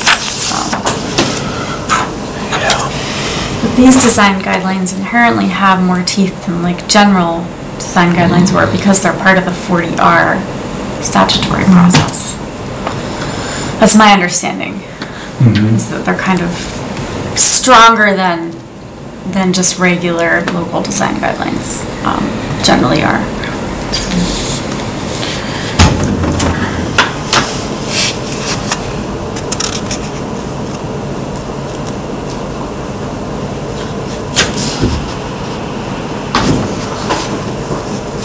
Can we do so what's our end goal? Is it just a revision to the design guidelines document? Is there something that's going towards a town meeting? No, it doesn't have to go to town meeting, the design guidelines. They just have to be approved by DHCD. State. So if it's helpful to everybody, also given that it's already 9 o'clock, I was thinking this discussion would be happening much earlier, because I wasn't thinking that last item would take so long. I can try to get back in that headspace from the March meeting and propose some more stuff. Yeah, and Andrew did some good, Yeah, I'll have good to find that investigation. They were document. really interesting. I don't know why it's not in this folder. I I'll think, have to I find that forwarded, I document. also forwarded you something I found on, I'll find it again. You forwarded us a really interesting Presentation. Urban Land Institute Yeah. document on healthy corridors. Healthy corridors. Which I have with this vision for some. Yes, yes, I will build it with you. Lighting down Main Street. Trees. Borders. Since we keep mowing trees down, and I don't see plans to put more up.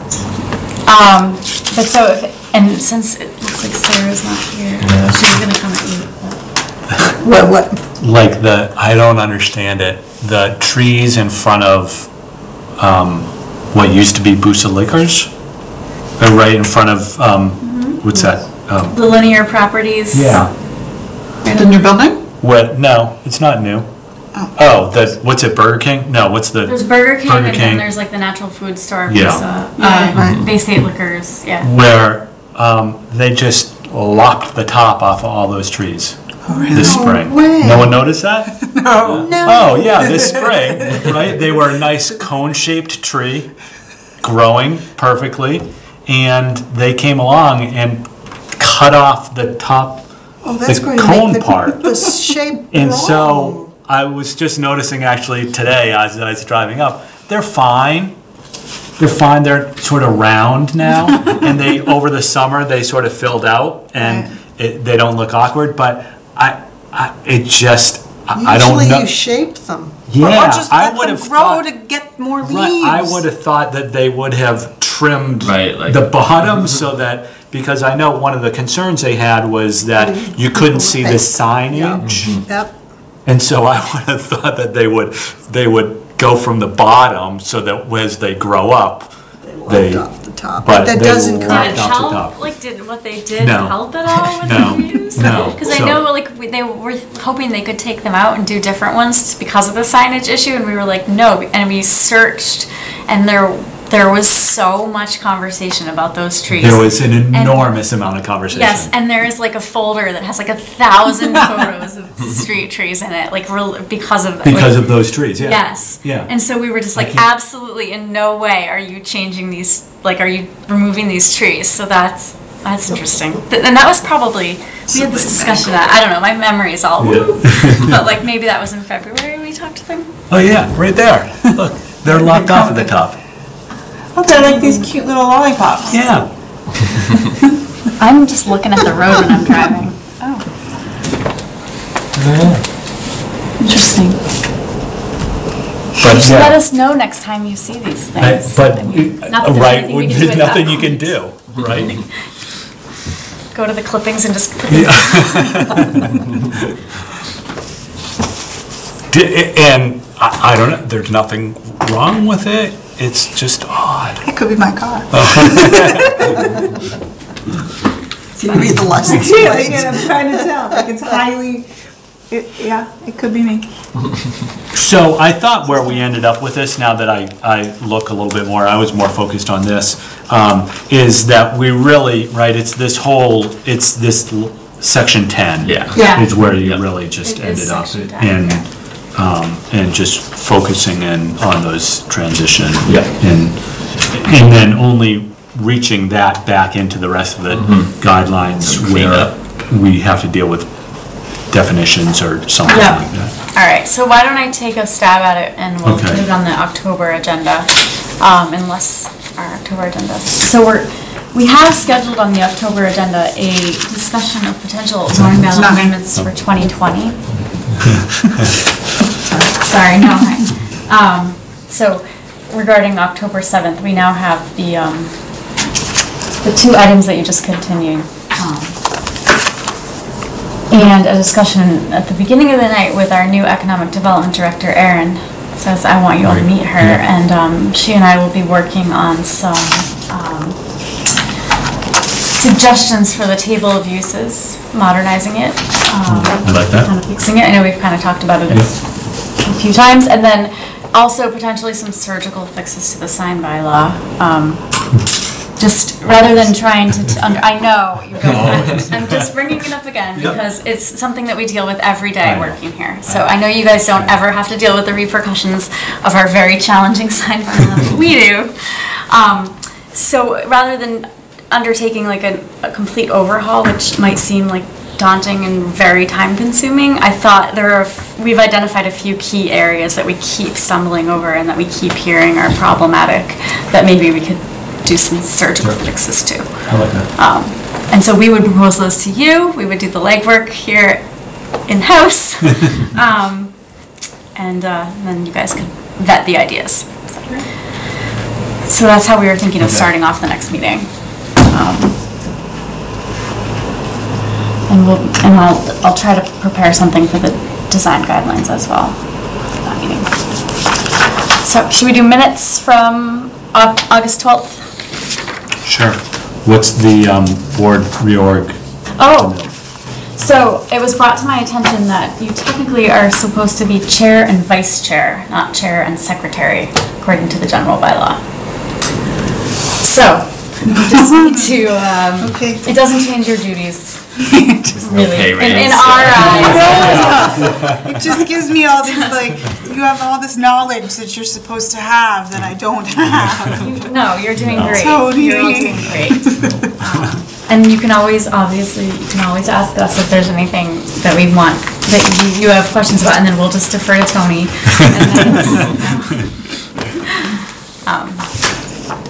There was an issue that ZBA was going to kick over to us. Did you hear about that one?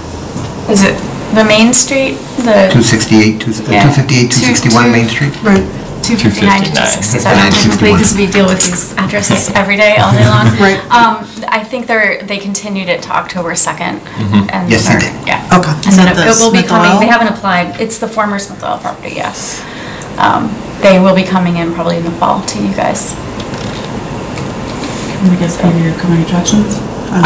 Yeah, sure. So that is a housing project. I forget how many units, 28? 28. Okay, so, And they're gonna smush themselves in before we get to, no, it's actually in the A40 zoning district. So that's it's a portion where the business A kind of breaks, and there's A40 in the front along Main Street, and then S15 in the back. And so they're going to zoning board for, Excuse me. they applied for a variance and/or a special permit for the parking that they want to put in the back on the S15 district. They'll probably get it as a special permit. They have a different little situation there than the property we're looking at tonight. And they've got wetlands. Yeah, and so this is another one that will be in 3 different boards. And this is the one where I suggested they start with the zoning board, because if they don't get the parking approval, it'll impact kind of the rest of their development scenario. 28, yeah. So that should be coming in the fall. Trying to think of what else. And then this subdivision at some point will come back to you, the Howard Street subdivision, maybe with fewer lots than you initially saw it. Main Street project's waiting to see what happens with zoning.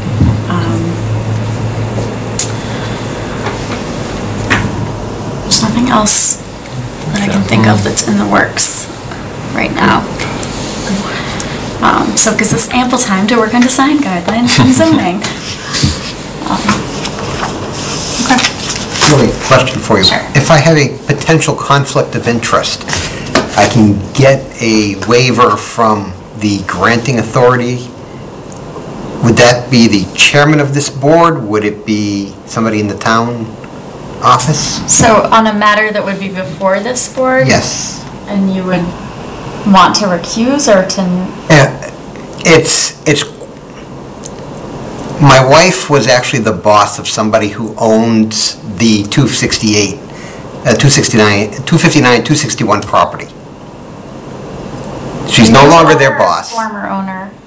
I Current owner. think it's the current owner, or the current owner's family at least. I would just run it by the State Ethics Commission and Okay. just see what they tell you. That was my question. Who do Yeah. I contact? It's like what do they call it, the something of the day?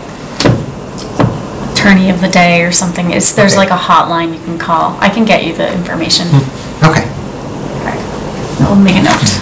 I like to meet everything No, above board. and- no, that's great. I think that there's a little bit of leeway, like you ultimately can decide as long as you disclose, but I would Exactly. definitely Yep. defer you to Yep. them. Right. I just need to know who I have needed to close to and everything else. And then I feel like I was in the process of answering another question before we started talking about the projects coming down the pipeline. Oh, yes, so we need a vote, just to like, I mean, John will still be chair, right?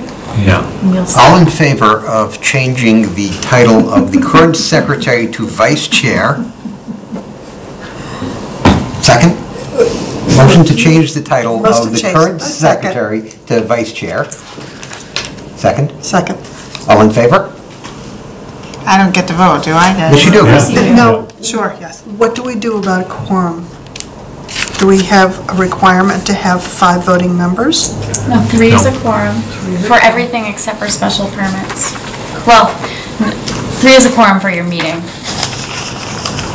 Yeah, Special permits, you need 4 people to vote yes. right, Whether you have 3 people or 5 people, you need 4 people. right. Okay. So we need to be more cognizant of that in coming weeks, yeah? Yeah, I mean, tonight worked out great, so. I mean, there's still 5 of you on the commission, and for most of the time I worked here, there were only 5. And it worked out all right, so. And I think that at some point soon, if it hasn't happened already, the open position will be advertised.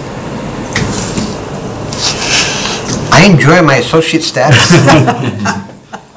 I'm here to help. I wasn't going to nudge. You've worked for, you mean most of your time, there's been only 4 people on the board? Yeah, that's probably true, isn't it? Yeah. That's true. Yeah. 4 Although, people plus either someone in the peanut gallery or an associate that wasn't an associate or whatever. Yeah, George was kind of an associate, but not really an associate. and he Right. wasn't while I was here. Oh, he wasn't? No. George Katchen? Oh, No. Katsufis. I think that's way back. But we did have Karen Yeah. Gonzalez, Dolan for a while, and Jeff Hansen, He helped us a lot with, George would be very. 40R, right? 40R with a lot of like, planning, master plan stuff. Do you think Is he still around? He is? Yep. I work with him from time to time. He was very involved in the recodification of the zoning bylaw. Yep. Wait, which George are you talking about? Katsufis? I'm talking about George Katchen. Oh, He's around too. He comes to a Economic lot of development. things. Yeah, he's So, interested in that. state and regional economic development, so. Oh, good. Yeah, if you guys know of anyone who might be interested. so since it's now 4:33, do we, I have no idea what time it is. They Do have to we print the minutes. want to just dive through the minutes? Yeah, All why right. not? It's 9:25.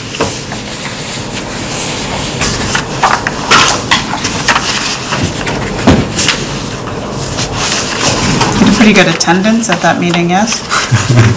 Or at least chatty people. No, resident attendance, not. Yeah, I was like, I don't know how to respond to that. I gave you notice. You did.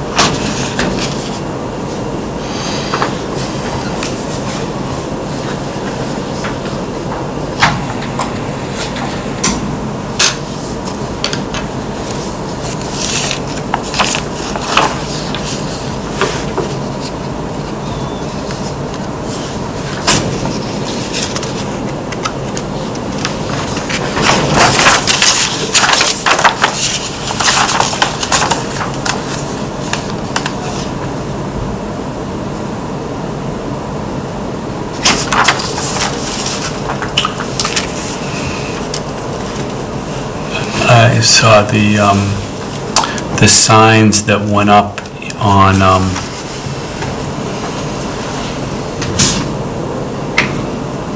Lincoln Street? the main building there, the MF Charles? yeah, on the MF Charles on the side there. Those three that were on the same, those look good. Yeah, I think so too. Yeah.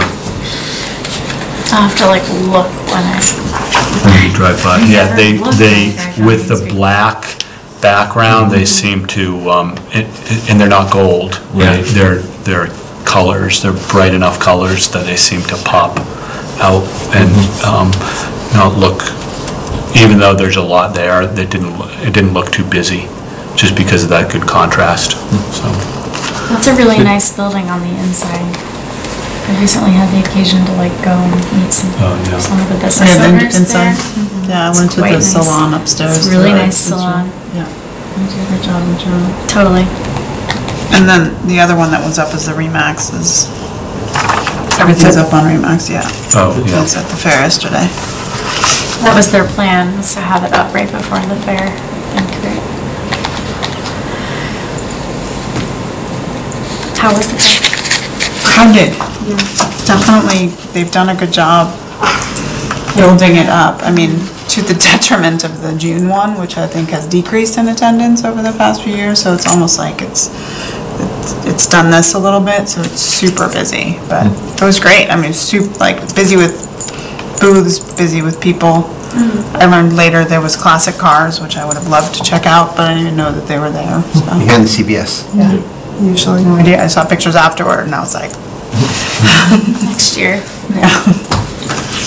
And there's an event coming up next Wednesday that we're running, I don't know if you Oh, guys. yeah, I have put that on seen. my calendar, but I don't think I can do it. The We're economic development. launching, we have a grant and we're working with a consultant on a downtown district management organization to try to figure out like what might work for the town of Reading. And we have an event to kind of like kick off the launch of it at the senior center, 6 o'clock Wednesday night. Pizza and ice cream and fun games and I did put on my fun with calendar. staff. but School is, business owners. Yeah, no, I know. It's hard, I know. Unfortunately, I will not be able to make it. I'll be out of town. Be there in spirit. You like what you see, you can have more. That's the plan. More events, more buzz, more advocacy for the downtown, more coordination of the things that are already happening. more opportunities for feedback and input, which is what I think works the best for this town. Yes, more opportunities for More feedback. opportunities. But into that end, we have a really nice 4-page survey that we will be distributing information about. I'll fill out the survey if you can get it early. Oh, you'll get it. Oh, good. It'll be open till the middle of October as well. It's on the website now? Oh, it's on the website now. We can send more information. We're gonna do a blast. Get it out to everyone.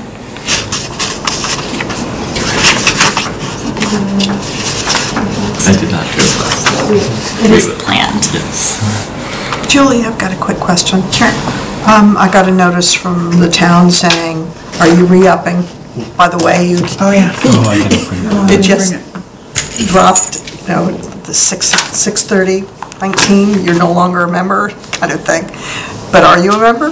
So do I have to get sworn in again? Because I thought I was sworn in for 2. Yeah, right? It's only been a year. Yeah, Isn't your term 3?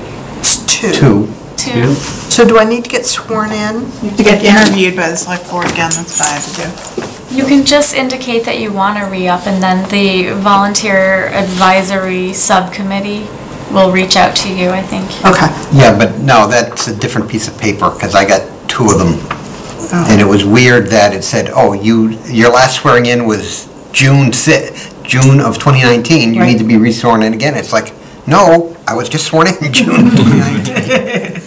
And that's coming from the That's not town clerk. clerk's office? Okay. They also have me on the bylaw committee, I think. And you said no. And actually, they have me as historically be on the bylaw committee, so I think that's incorrect. I am my precinct chair, Just another day. but I think just bring the paperwork to the town clerk, and they can figure it out. Yeah. They can tell you what to Right, do. was very fine for not registering my dog. It just went in the wrong bucket for a long time. Yeah. I don't know how anyone has multiple children, animals, a job, a volunteer commitment. So my old job, I would bring things and I had a stack of like personal items, and so once in a while I would like personal office size. And now because I'm traveling, like I bring it with me, which, yeah. That's not fun entertainment. Doesn't really. So then it's just like this like mess of stuff, and so things are getting through the cracks. A spare moment for Rachel. Your term will expire next June 2020. Right, so I didn't think I had to be sworn in. No. If I have a 2-year term, Right. I swear in for the 2-year term. Right. Okay, that's Yeah. what I thought. That's correct. But they still ask, are you still with us? But that's okay, that's just signed off saying yes. They're cleaning up their data. You might want to clarify with them, though, that they have your term correct. Yes, that We're was sending you that expressed. now, you know what I mean? They wanted me to check it off. I have no comments on the current meeting minutes. Andrew, you did an excellent job. Thank you. It starts with Kim, who does a great job, Okay. Me then, and then Julie. Andrew. And then, well, mostly I don't have to do anything. We should put someone here, shouldn't we? Should put someone here, shouldn't we? Oh, yeah. Well, I don't know, I always I think have of another question. That's there too. Does she? Julie, I have another question. You know where the green tomato is? Is or, did you say is or was? Well, is for now. There's talk that something's going on over there, like a sale. I have no idea. That's the The first time only hearing about that. laundromat in town. Oh, the laundromat is selling. Is that what you're saying? It's a whole block. Oh, I don't know. I don't It's just know anything about it. scuttlebutt. Yeah. Okay, I'm hearing it from you for the first time. yes. Almost a year ago, we had a developer in talking about that property. Yeah, it's hard. Was that around? I think so. Like I said, the memory, it's reality. Should be one of the Something. best properties in town. I was going to say one of the hottest Yeah. potentials. Straight across from the train station. I'm still convinced they No should be direct building butters, right? over the train tracks. It's around. Yeah, you got lots of Yeah. weird stuff involved in that. Oh, I know. Yeah. But, I I mean, did- how do you make something out of nothing? I mean, so one of my big projects when I was in New York was Hudson Yards, Oh, nice. which Okay. was, and I was, so when I started this job, I came in and we got out of Port Authority or Penn Station and drove out there, and the engineering marvel that is of just like putting a deck over a bunch of trains is just, and then building immense developments over it. It's amazing. It's yeah. amazing. Oh, architecturally, it's I mean, all I did was fascinating. run numbers and like do plans and stuff, and it was all conceptual. But and that's just- creating real estate that, Yeah, that's exactly, and that's how we Yeah. sold it, and that's how it made, that's the only way it was, I looked at a lot of things that didn't make economic sense, and that made all economic Right. sense. I mean, straight up, just you're making something out of nothing. So, yeah. It was amazing, and so it's crazy. And so, just knowing that, it is possible. it is eh? possible, Well, it's just super You have to hard. start at 23 feet Yeah. clearance, so well, it's not something I think that would fit within the fabric of, Reading.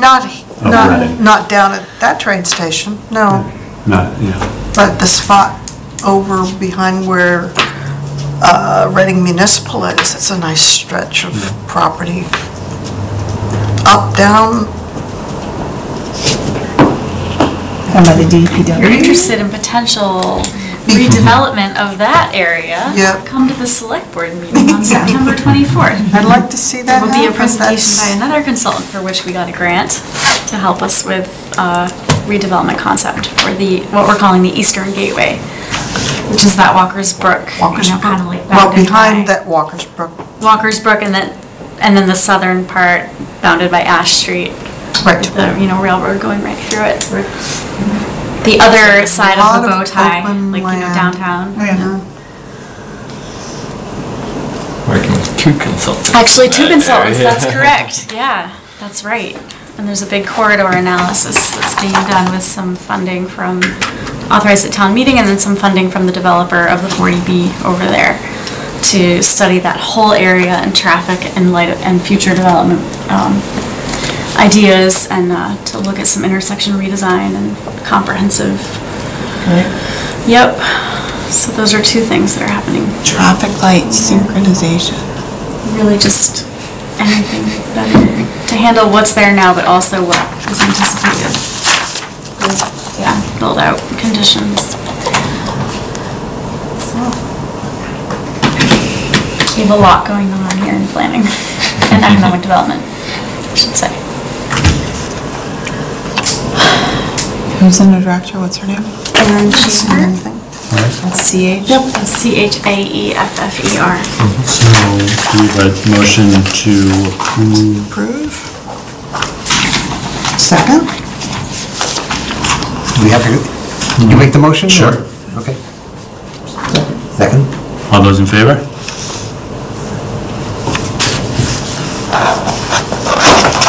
Cool. We're done before 10 o'clock? And look what I just found in my briefcase. All right, anything else? Gave that to me. No, but so September 18th, Ice I know, Cream we just Social at found out. Pleasant Street Center. September 24th, there'll be a presentation at the select board meeting about economic development. October 23rd. And we're planning another economic development summit on October 23rd at the library, where we talk about most likely the bigger picture Walker's Brook area initiatives that we have going on. What date?